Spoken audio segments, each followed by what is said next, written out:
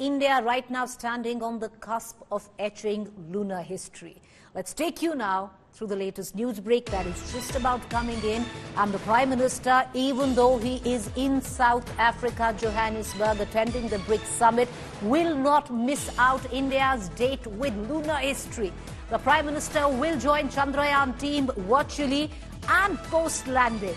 Well, the last time around, figuratively, the Prime Minister had led his shoulder to Isro scientists to possibly shed a tear of making it, but just not quite this time around, where India is in kissing distance of the moon. Just to say it, 30 kilometers away is where India's lander is.